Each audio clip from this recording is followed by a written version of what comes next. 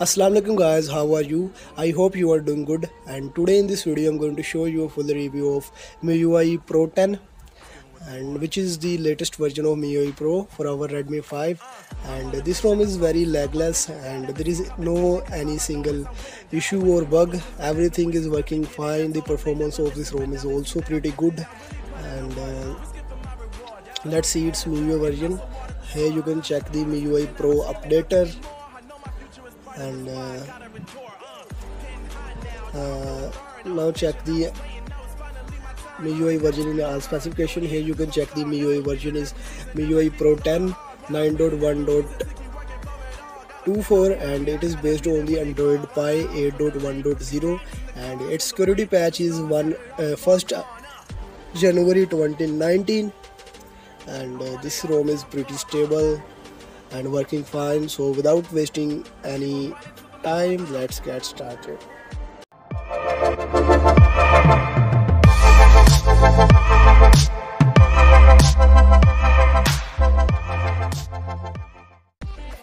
I am really excited to review this ROM because this ROM is pretty stable and there is no any single issue or bug. Everything is working fine and this ROM works really smoothly. As you can see here, the full screen gestures are also working and everything is working fine.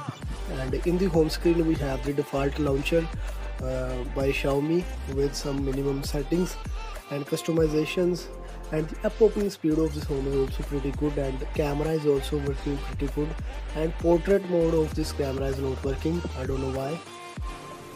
And after it, the app opening speed and the gaming performance is also pretty good. As you can see here, it is opening the apps quickly and there is no any issue while opening the apps, and the animations are also looks pretty good. As you can see here, it is opening the apps fast, and the overall performance of this ROM is also really impressive and pretty good. Now let's talk about the gaming performance of this ROM. After installing any game, it will automatically enable the game speed booster, and just open any game. Let's try the PUBG Mobile. Now as you can see here, the game has been started, and the PUBG performance is also pretty good on the default settings, and there is no any lag in this ROM while playing the games. And in the battery, the brightness bar looks awkward in the landscape mode, I don't know why. So the gaming performance is also good. As you can see here, the PUBG is working fine without any lag and issue.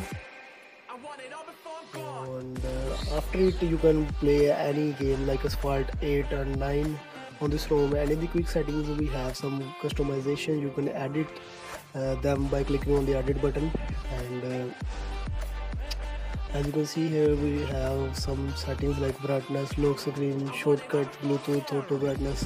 All the basic shortcuts are here available. Now let's move into the settings. In the setting, first of all, we have the My Device. In the My Device, first of all, we have the MIUI version, which is the MIUI Pro updater. Every time you enter the MIUI updater, just click on the, it will ask for automatically updates, just click on no. And here you can check the MIUI Pro 10 9.1.24 weekly, and this is the weekly ROM. So after it, in the all specification, you can check your all specification. First of all, you can check your model number, device name, and MIUI version, which is MIUI Pro 10, and it is based on Android Oreo 8.1.0, and its security patch is 1st January 2019. You can install custom kernels on this ROM, and the overall performance is pretty good. As I said, everything is working fine. And after it, we have the SIM card and mobile network, WLAN, Bluetooth portable hotspot, and in the SIM card, VPN, hotspot usage, and in the more we have the Bluetooth threatening etc. In the display we have the brightness level at the top.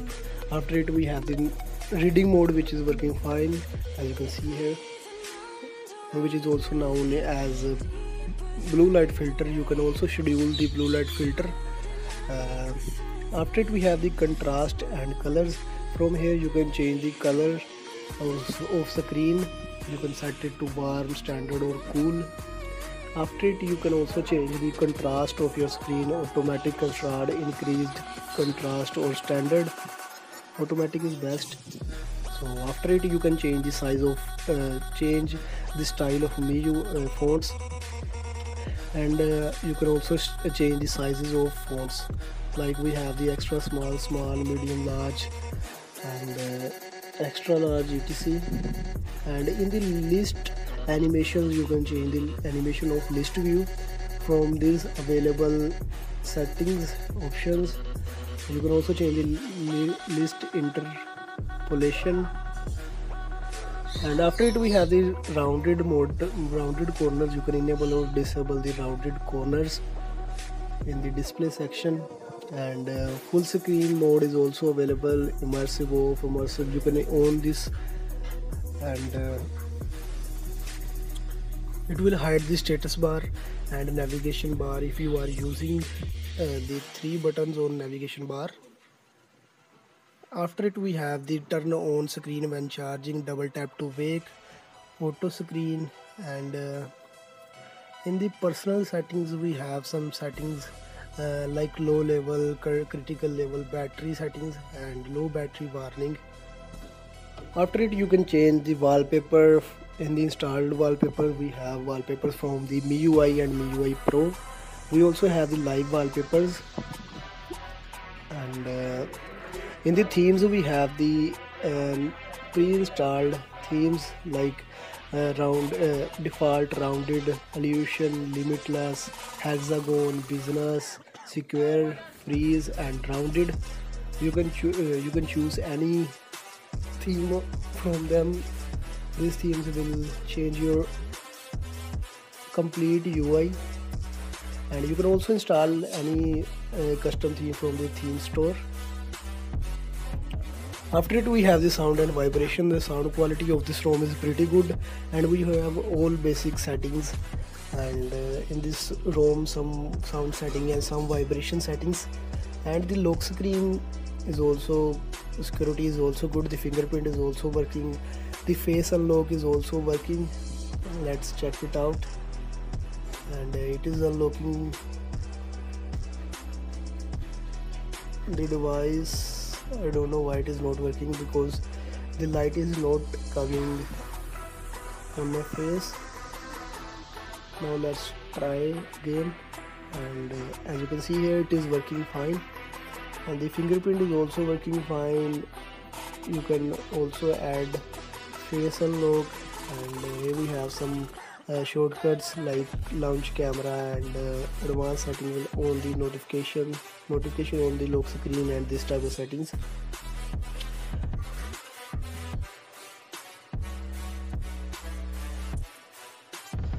After it we have the notification and battery bar. Here we have the notification folder. You can enable or disable it if you want it. And after it we have the app notifications and icons in status bar.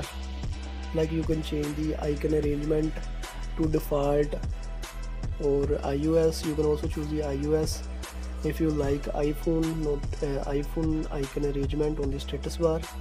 I am using the OSIP, and here we have the hexagon style, and you can hide the alarm button, sound icon, or headset icon on the status bar. After it we have the show notification count, colored notification icon, and some battery indicator settings, and notification style. You can change it to MIUI or Android. After it we have the home screen and recent. Here we have some launcher settings like default launcher, app violet, and this type of settings. And here we have some desktop settings like double tap to turn off the screen and swipe up for search bar and this type of settings. And full screen gesture, you can also check the full screen gesture which are working fine, as you can see here. You can also enable the navigation bar. After it we have the second space, and after it we have the battery and performance. The battery performance of this ROM is pretty good, and here you can manage its battery usage. You can check the battery power usage, only power usage, and you can choose apps, and you can change the power settings, balanced or performance. After it we have the storage, emergency, SOS, and in the additional settings we have the date and time and privacy and 100 mode. Some basic system settings. In the account we have the Mi Sound, Scenic, and system app settings. After it we have the manage apps button, settings, and dual apps, and at the end we have the app lock and permissions. In the permission you can manage your permissions, and in the app lock you can lock any application.